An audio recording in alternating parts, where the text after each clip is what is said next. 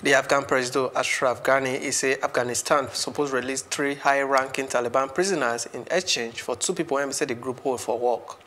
The 2 people them now 1 US and 1 Australian, and they be lecturers for the American University of Afghanistan inside Kabul, when say they gbab them onto kidnap for 2016.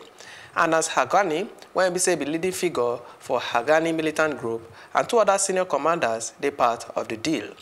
They say the exchange will lead to progress for national peace talks, and the people when say they join for the swap are US citizen Kevin King and Australian Timothy Weeks.